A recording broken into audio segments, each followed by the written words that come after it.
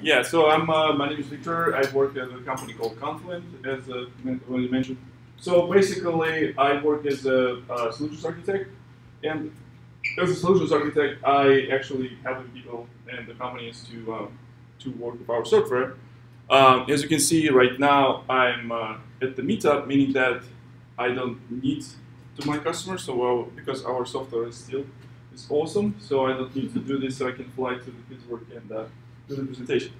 And the reason why I'm doing this is because I also consider myself as a developer advocate that not only talk to the customers but also talk to developers to try to figure out like how they like our stuff, how we can improve this stuff, and many other things. So yeah, before that I was working in the company called Hazelcast, but right now I'm with Confluent.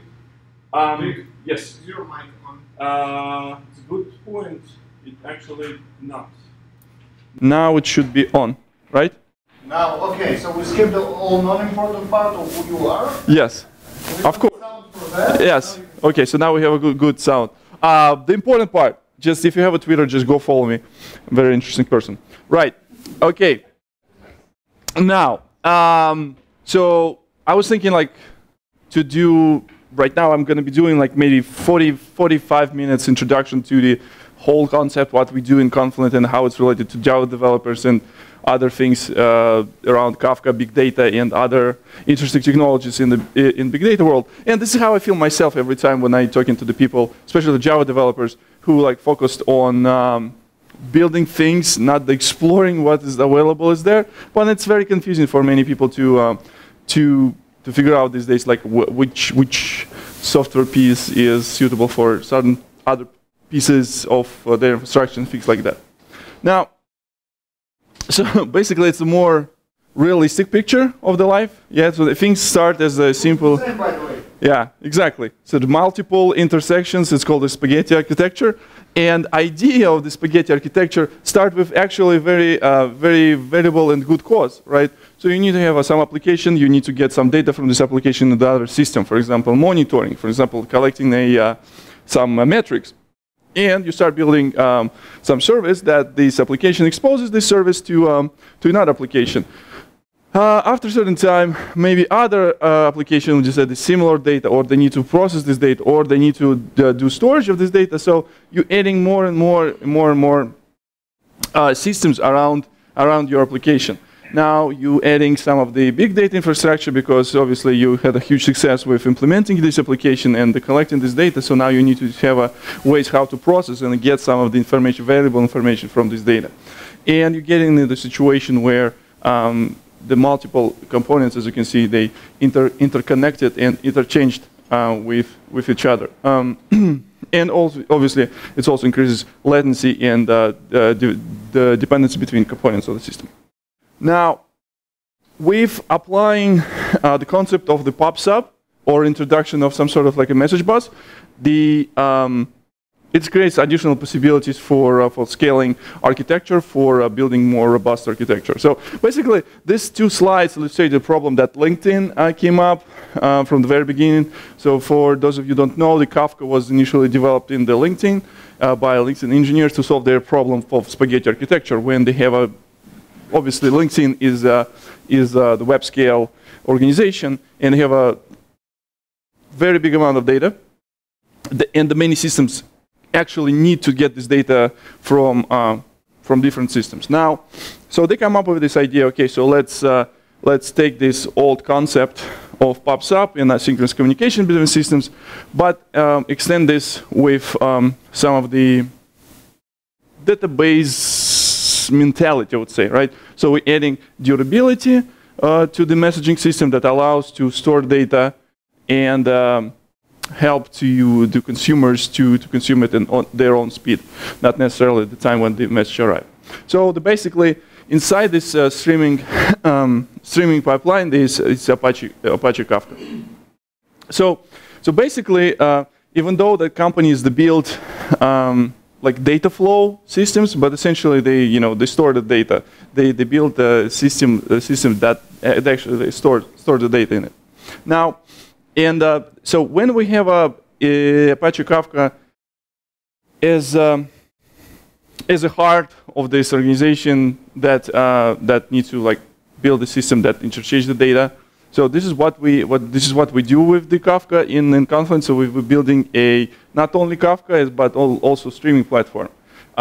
Streaming platform that allows to organization effectively manage the data in an organization, right? So there would be some of the details. I will zoom in on some of the aspects, but essentially this is how we envision the architecture of modern organization. Now,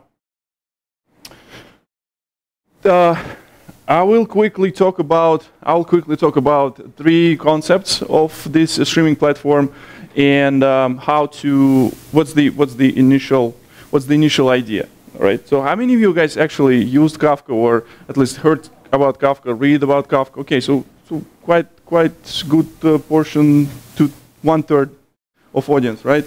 I'm talking about storage, how the Kafka stores the data, and we're talking about a little bit of processing, like stream processing and things like that. And if I will have a time, I will also show you some of the code.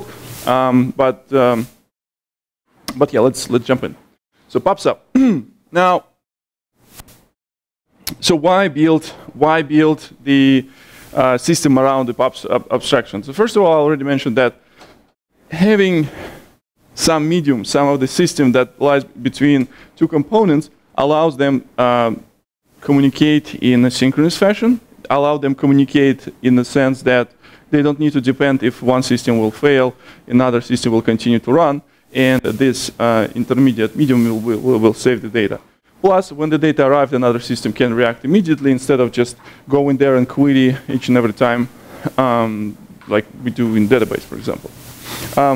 And the huge abstraction, huge portion of the software, or like all this like semantic that we have in Kafka built around the concept of transaction log, right? So idea is it's quite simple, but as we will get further, you'll understand this also is quite powerful. So basically log represents the data structure where producer will write data into the end and the consumer will read it from the beginning. So, and the writers, like producers or the system that generates the data can work in a different speed than consumer that actually reads the data, meaning that there may be some lag because of the slow consumer or fast producer, as you can see here. And basically this concept allows to consumers be basically independent in the speed of producers and independent from the other consumers. So the two concepts, like one basic concept of, that we have on top of Kafka, it's a producer, right? So if you ever build the messaging system, you know that there's a system that writes data into the queue or reads the data to the queue or reads data from the topic, writes data to the topic. So the producer, basically the piece that actually writes data into the end of the log. And the consumer obviously reads data from the log. Now, the couple things that people might find similar to the messaging system or is that, you know, it sounds very similar to the messaging system. Topic, queue, you can read message, write message. Now, there's interesting concept that built in the consumers in the Kafka. It's called consumer groups. So basically, it's a difference between things that you do in traditional systems, like traditional messaging system, is that when you have independent consumers, so they receive their copy of the data if it's topic, or if it's a queue, they have an exclusive message, one consumer will receive it. But how you would scale it? Like if you want to increase speed of reads, so how you would do that in a scalable fashion. So this is kind of concept of consumer groups that lie inside the Kafka, allows to do scalable consumption. So thing is that the actual log that stored your data is not only just represents just one file or one thing. So the log is distributed on partitions, and partitions, this is kind of unit of parallelization of consumption. So basically, each broker might have multiple topics. Each topics can be separated into different partitions, and these partitions can be placed in the different machines. So there's a huge difference between messaging systems, like traditional messaging systems, where when you build a cluster of messaging system, you're basically building some sort of topologies when the data can traverse from one broker to another. Here is more like the Kafka inherits some of the ideas of NoSQL databases, where we have consistent hashing that allows us to distribute data. Plus, it also allows us to create replicas of this data. So some of the brokers might have a first copy, which is called like a leader replica, and other brokers will have other copies, which are going to be basically replicas.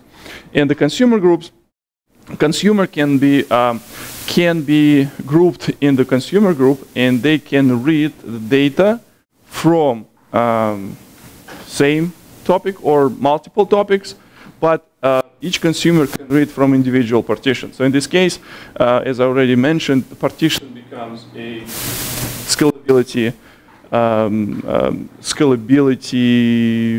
mean, right? So you're using this for scalability reasons. So you can increase number of consumer in the consumers groups that they will faster consume the data per partition. If you need to, if there's some failure of application failed, then you will see that the, oops, sorry, too fast. Return to consumer groups. Yep. Consumer groups. Yep. So in this case, when the one of the application will fail, the consumer group will automatically rebalance the group and assign the consumer to new partition. So in case of failure of individual application, your processing will not stop. So to simplify some of the things, like to make this the streaming platform a little bit approachable, so instead of like you writing every possible consumer for every possible system, the Apache Kafka developers came up with the idea of connector architecture. So basically, connectors are reusable off-the-shelf components that you can just drop in, start in as this individual process, and you don't need to write a code. It will automatically either, if it's a source connector, that will read the data from the source and place it inside the Kafka, or if it's a sync connector that will write data into the system of target system. So basically, in this case, the streaming platform idea of this is to replace a traditional ETL system. So basically, connectors is the way how you can do extract and load in the traditional ETL. And we're going to be talking about a little bit further about how to do process, which is actual transformation part in ETL.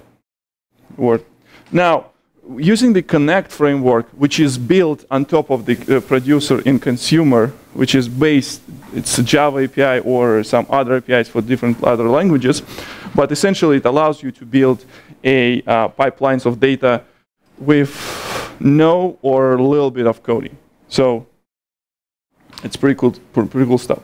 So because the connect built on top of the same concepts of like a consumer group that provides automatic rebalance in case of failure, scaling out the consumption and provide a fault tolerance management, it's already kind of handled by a framework. So if you can use this component off the shelf, or if it's some sort of very, maybe not widely spread technology, you can easily write this connector without going into low-level details of individual consumers.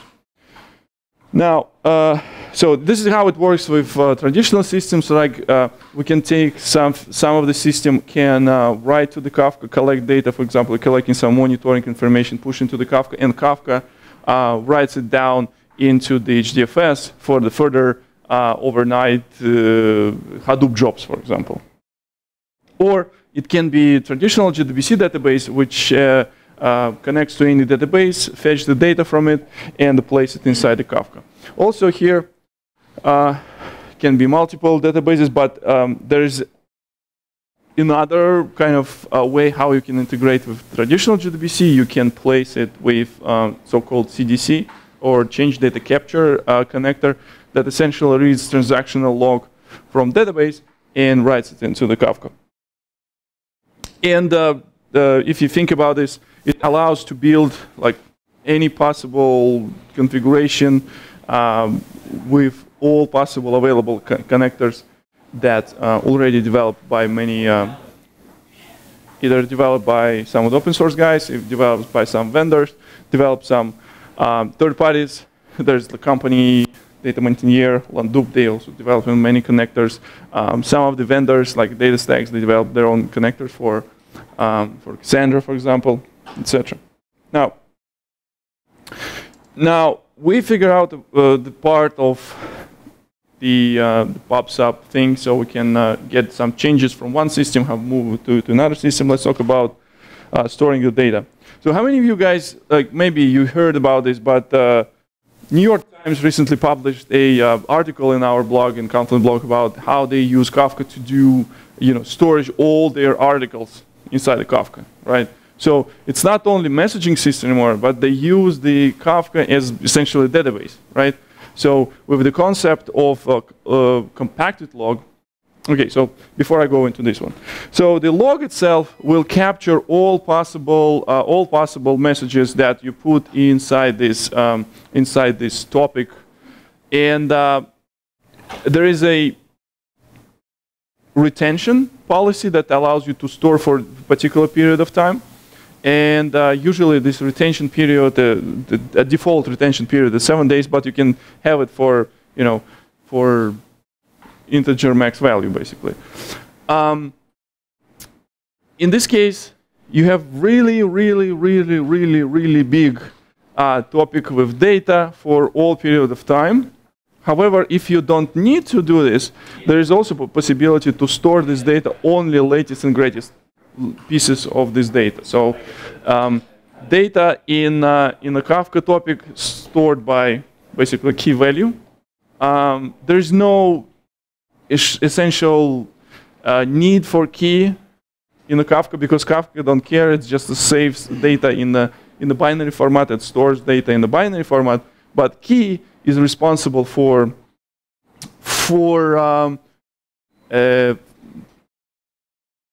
navigation, how the data will be on which topic will be this data end up. Now, compact topic, it actually stores the latest value for a particular key. So in this case, it always will have latest result of every possible message. Difference again between regular topic, you have everything, full story of this particular message based on the key. Compacted topic, you have only latest and greatest, which looks like a traditional key value storage, right? You do have a similar concept. This is key value data. You can read this. Why I'm talking about this is that the storage story in Kafka is quite strong. So it's basically, if you think about this, it's a system that has messaging capabilities plus durability of database. Now, the ordering is guaranteed based on partition. So if you're putting the data for particular key, this data will end up on the single partition, and this data would be ordered. In this case, for example, if you're talking about some user account information, account ID will be defined how the data will be placed in partition. All events for this particular account will be stored in ordered fashion. Yeah. So in that use, I didn't actually read that article, but like the New York Times article, but is it a historical reference of everything they're sending, or is it kind of the last couple of days? Because I think the one thing that's interesting, and I've been working with Kafka for quite some time, is that you're treating stuff by an offset, right? It's not really like there's no context introspection. there's no filter capability or really indexing like a traditional data store would have.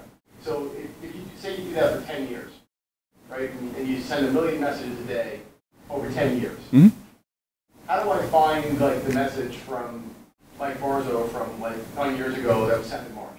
It doesn't feel like a good pattern. It feels like an anti-pattern. If you want to do that, I think the connector infrastructure gives you a great way to do that by kind of offloading it into a Storm or a Hadoop, right, where you can kind of do more intelligible ad hoc querying for data. Like the replay stuff is really strong, but I feel like that use case is something that's much more temporally advantageous in the near term as opposed to over time.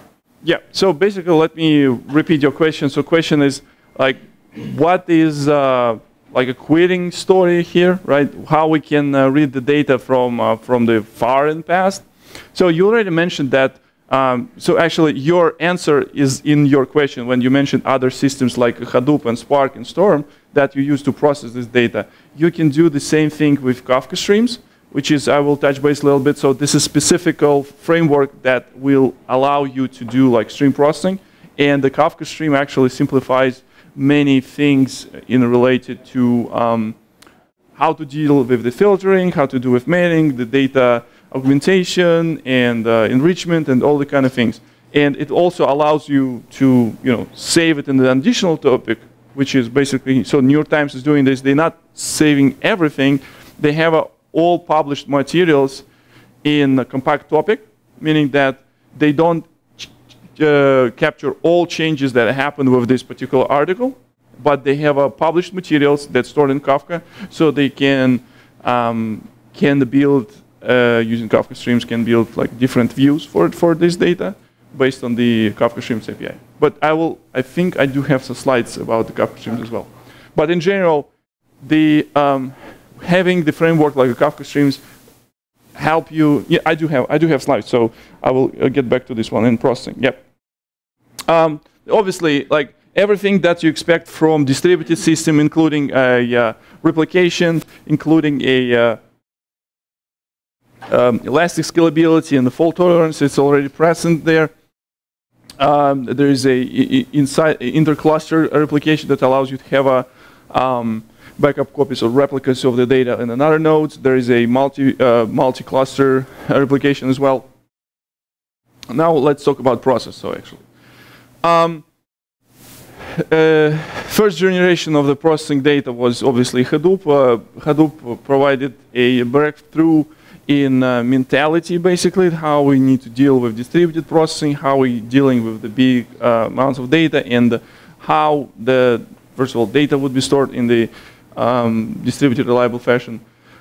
But now we're getting into a world with processing of the streams data that come from event stream of microservices interchange. So a little bit about Kafka Stream. So this is most important, I guess, more important thing for Java developers because it's a very cool API in terms of building the application without like going into this like weird world on the very beginning of my first slide when this Charlie from It's Always Sunny in Philadelphia trying to find this guy who delivered the message. Now, Kafka Streams. So first of all, it's a part of the Apache Kafka. So Kafka Streams is a Java library. So it is not a cluster system. It's not a distributed computation thing like you do with the Spark or you do with Storm or you do with Flink, for example. It's very lightweight. You can be not opinionated in terms of like how you deploy your application. So you will stay in the way that traditional way of deploying application. If you like your WAR files, you can deploy Kafka Streams application as a part of WAR file. If you like your fat jars, you can also do in this.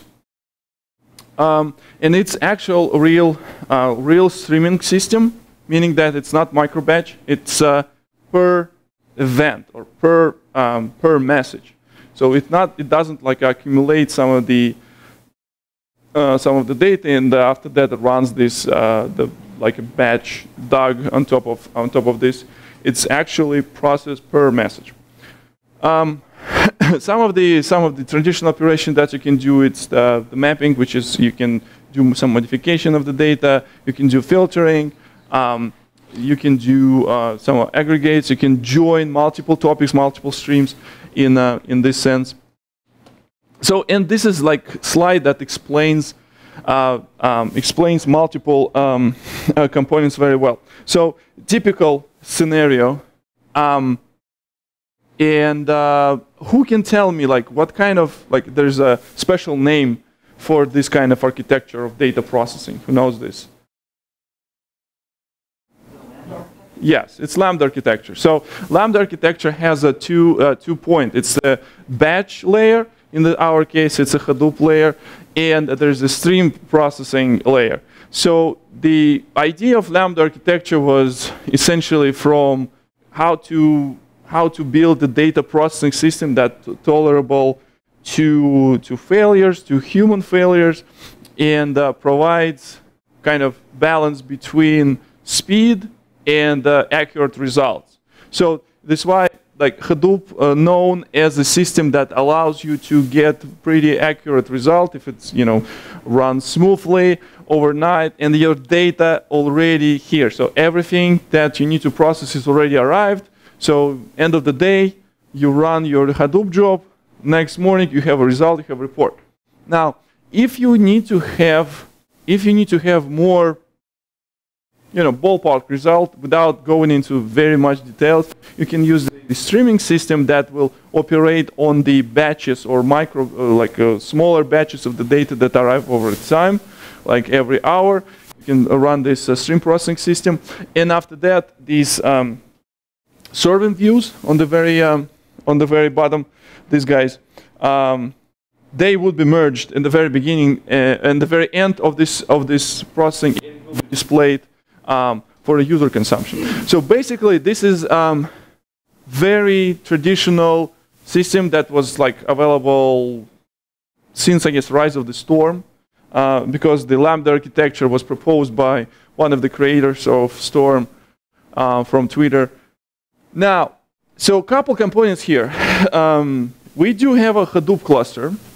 We do have a cluster of our stream processing. We need to have some of the storage that allows us to store intermediate result or this so-called the pre-compiled view based on the time. And still, it served the purpose, but it still created additional complexity and additional. It's still it has lots of moving parts. Now, what is proposed by implementing Kafka streams is drastically simplifying this concept. So basically, I guess it's called like a COP architecture, right? So it's the batch layer is not in the play anymore. So the way how it works, you're writing your application. So as a developer, as a Java developer, you're writing your Java code. You're not writing your cluster code, and you always know where your code is running because the Kafka streams application runs in the context of your application. So how many of you guys wrote Spark jobs at least once and two? Okay, so we have a couple people. So basically, in the Spark. In Spark architecture, you from your application, you're actually submitting job into the cluster that this stuff will be executed there. So it also sometimes creates, I would say, when leaking abstraction, when the abstraction that responsible for dealing with the job execution or configuration of the job leaking into the business logic. And when you look into your code, you not every time know where this code is executing. Is it executing on the cluster, or it will be executing on the actual driver that starts this application. So with the Kafka streams, you always know that you running this in the context of your application. And why to use some external storage where you have a Kafka that can provide you database like durability guarantees. So basically, Kafka allows to store intermediate results. So this is why the Kafka stream application will talk to Kafka constantly. So for example, it can read the data. Underlying consumer will be responsible for reading the data. And underlying producer will be responsible to writing the data. Plus, the it provides abstraction on top of the topic. You can have stream, or if you need to have abstraction similar to table, where you don't need to have all results from the past, you just need to have a latest result. So you have abstraction as a K-table, basically.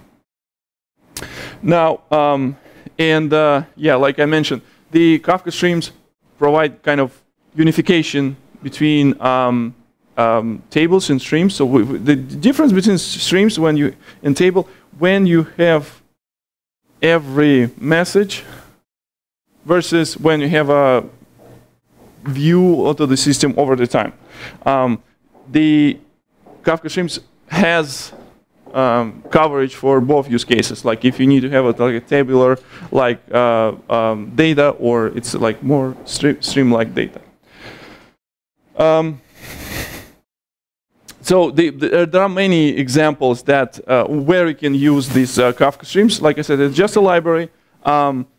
And many use cases can be covered by just applying this. Even like our own product that we use for that we develop for monitoring and observing the health of a Kafka cluster uses Kafka streams to run this information about monitoring what's the overall throughput, what's the overall latency, etc. So Confluent Control Center uses, it's also like a Kafka stream application.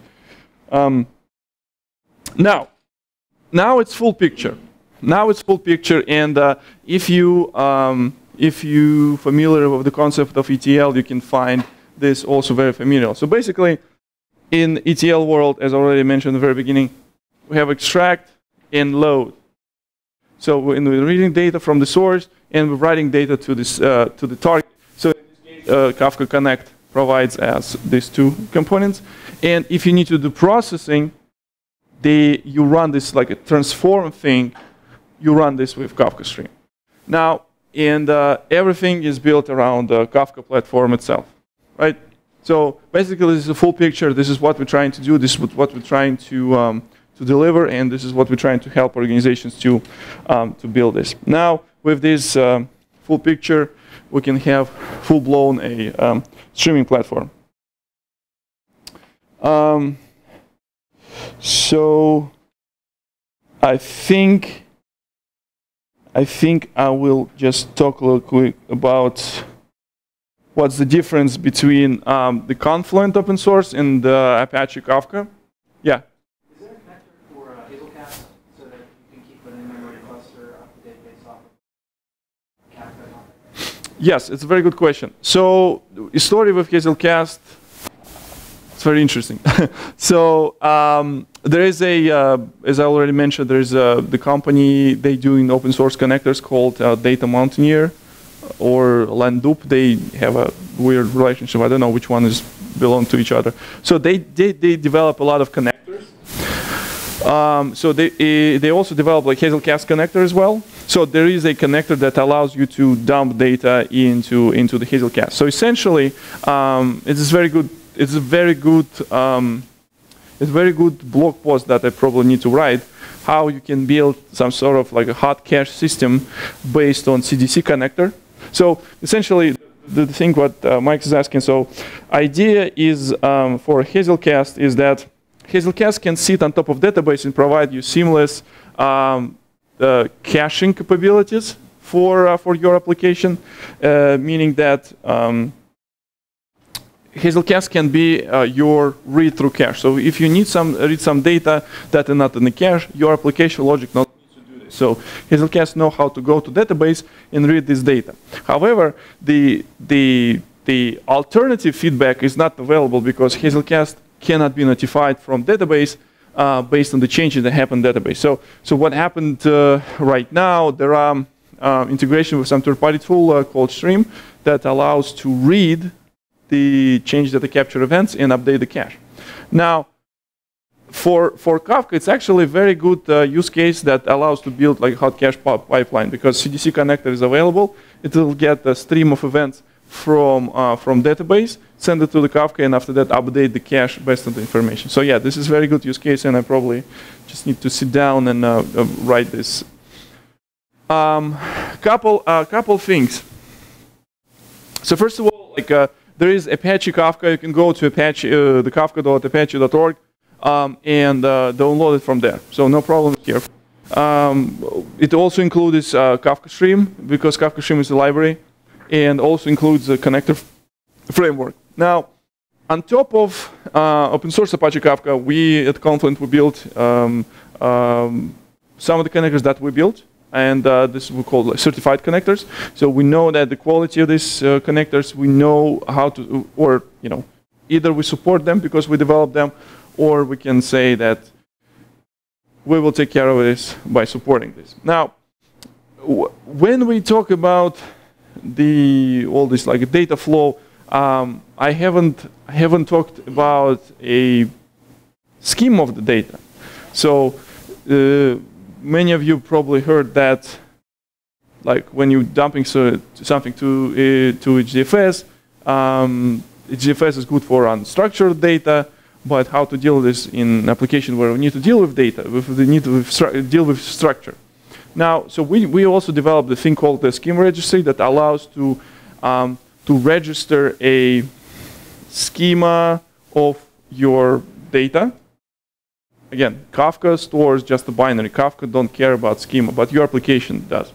Now, the way how it works right now with schema registry, you're reading this pipe load. There's a special type of serializer that will read this payload from the Kafka and saying, hey, I see there is a schema ID, meaning that I know how to fetch it from external resource to turn it into an actual Java object. So in this case, the schema registry, this is a system that provides some like API, essentially REST, and also schema registry also use Kafka as a storage. So basically, schemas also stored in the Kafka.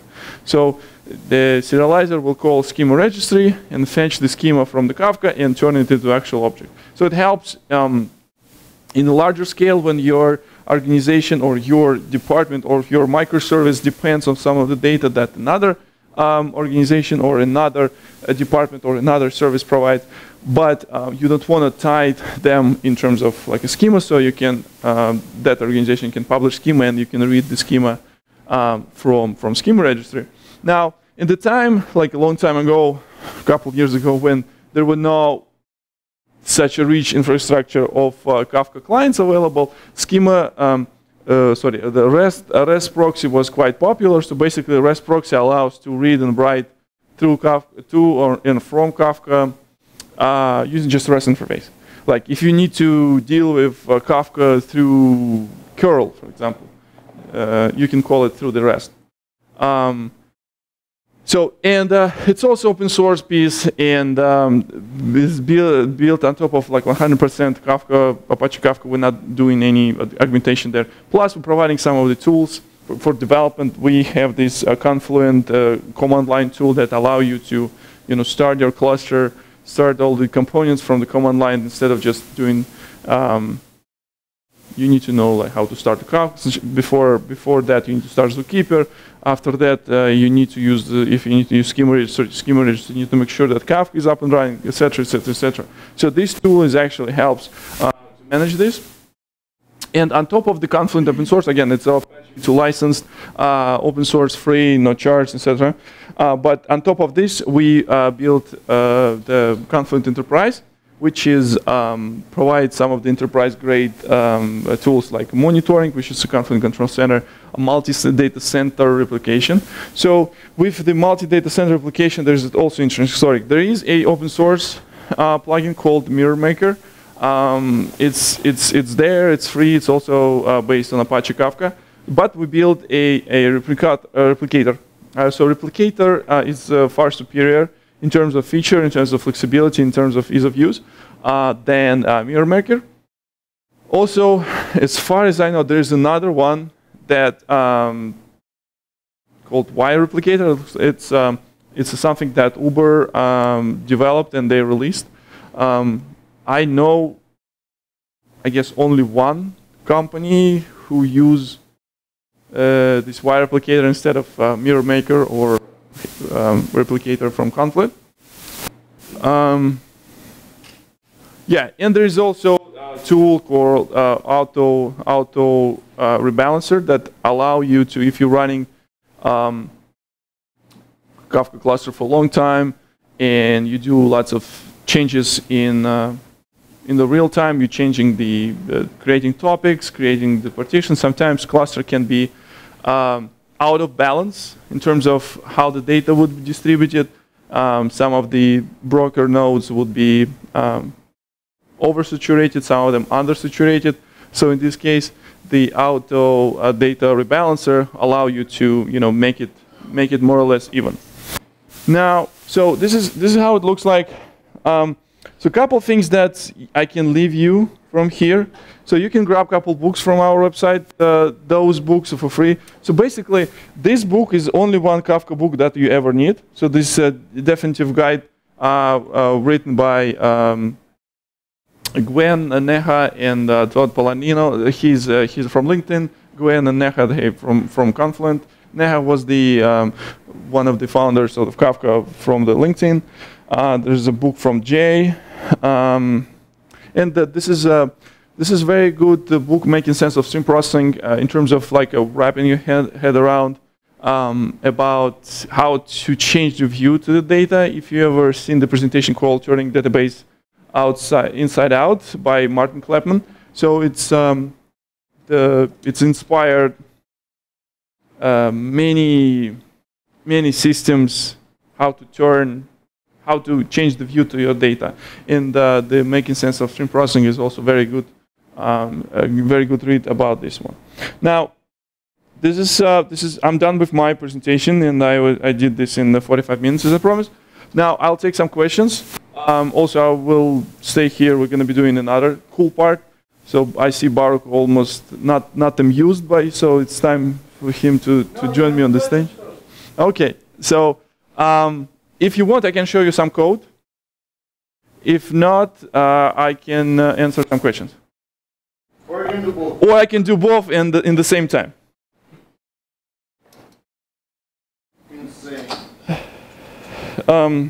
So in terms of code, so let me show you in the presentation mode. Presentation mode. Boom. So I will go and show you hello producer. Now, oops, sorry, it's a solution. So basically, this is how your application that will interact with Kafka looks like. So if you need to write something to the Kafka, so first of all, you need to provide a address of the server. In this case, it's going to be some broker, default port, and pretty much it. The serialization part is more like Java related or like your application logic related thing. Now, we're creating a instance of a producer by calling new Kafka producer and passing here a properties. And the reason why we need to specify serializers is that in our case, I'm producing a record that will contain key as a string, and the string is a value. So this is how I basically write something into the Kafka. I'm creating this producer record, and how I send it to the Kafka. So this is pretty much it. So that's it. So you don't need to use any like GNDI lookup as you do with JMS, for example. It is quite simple. Consumer on the other side is also very very simple. Now I need to first of all connect to some server. Also, I need to know how to deserialize. So this is why I'm providing the key and value deserializer for a particular consumer. Now, and remember when I was talking about the consumer group. So when you start multiple instances of the consumer, that will they join the consumer group for scalability. If you have a large number of messages that come from the producer, you can speed up the load or speed up processing by adding more consumers in the consumer groups. This is how I specify consumer group. I didn't talk about offset much, but the offsets is actually a very important concept inside the Kafka. So each and every time when the consumer reads the particular message, it needs to tell either next consumer in the consumer group or needs to tell himself in the future where it stopped. So this is why when we reading message from the particular topic, we need to know where we stopped last time. So this is why we're using these offsets. Offset defines the way, like what kind of message was consumed before. And in this case, like I'm putting this auto commit of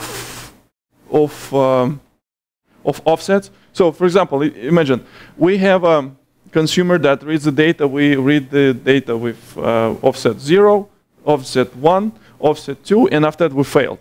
Now, meaning that the next time when we restart the processing, we will continue from the second one, because during the consumption of the second one, we didn't send a offset commit command. So in this case, we assume that, okay, so this is a place where we start. Also, we can always reply. So in this case, there is a config allow me to, every time when I start this consumer, I will start reading from the very beginning. So in some cases, I need to do this to reprocess all messages. But sometimes I don't need to do this. So in this case, I would just sit there and will read the messages with latest offset. So this is pretty much it. So Java API is quite straightforward, easy to use. But it's still, there's nothing here about processing. It's just, reading data, writing data. So the actual part, when we need to do processing, it comes into the Kafka streams. So let me demonstrate you real quick. Yep. So the way how it looks like, so my Kafka stream application looks like this. And the very big, also I mentioned that the Kafka Streams application, it's just a Java application. Kafka Streams is just a library. So everything that runs here runs in the context of Java process. So there is no cluster and there is no some external system that will execute our code. So similar to the consumer and producer, I need to specify URL to connect, because application ID essentially will create a consumer group for this consumer, because Kafka Stream applications can be, you can scale out by starting multiple instances of Kafka Stream application that will perform this stream processing in parallel. Now, for Java developers, this is something that you might, especially like Java 8 guys. How many of you guys using Java 8 already? It's been a while, like 3 years, right? Since Java 9. Java 9. We will. We're going to talk about Java 9 today. Now, so this piece looks very familiar to you from the Java util stream, right? So you have the map, filter, some other operations like flat map, etc. So you can do the same things, but imagine this is actual real stream. When we're dealing with Java util stream, essentially it's not stream processing, because you do this stream processing operation on the collection, and this collection is already there, right? So we will have some puzzlers that we will dealing with modification of collection when we do stream processing, and you will tell us how it looks like. But here, this actual real stream processing, because we're creating this stream from the topic, and the data in the topic will arrive, as soon as the new data will arrive. Every message will be placed through this pipeline of operation. In this case, it's a flat map. Flat map of values. So I wanna split the entries from the file, which are going to be sentences from the book. I want to do to lowercase. In this case, I do map values. So I will produce another stream that will contain a entry with lowercase value. I want to clean up the words, remove some nonsense, remove some numbers, for example, just make sure that it's just words. And now I want to remove from another stream. So each operation will create this abstract stream of the data. And after that, I'll do transformation of the key. I'm changing the key of this operation. And I'll run grouping and aggregation.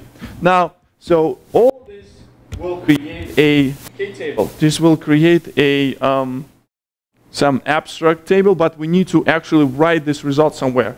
So we're using this method 2 that will actually write a result of this transformation from key table, which is Java thing, into the actual compacted topic inside the Kafka. So, and when I did this Kafka stream start, this code will be executed constantly for each and every message that arrives. I think it's quite elegant in terms of how it looks in, from perspective of reading code, even though if you find there's some methods that not suitable or you need to extend this at some point, there are different API, but I'm not going to talk about this today. So this API called the processor API. So yeah, this is Kafka streams. So it's quite elegant way to process data in and out of Kafka. And if I don't have any questions, probably I will have if you want to talk after. Mike, you wanted to make some announcement? Because I'm pretty done with my content. We're going to be switching laptops so you can talk. I'm not living here, so hold on your upload.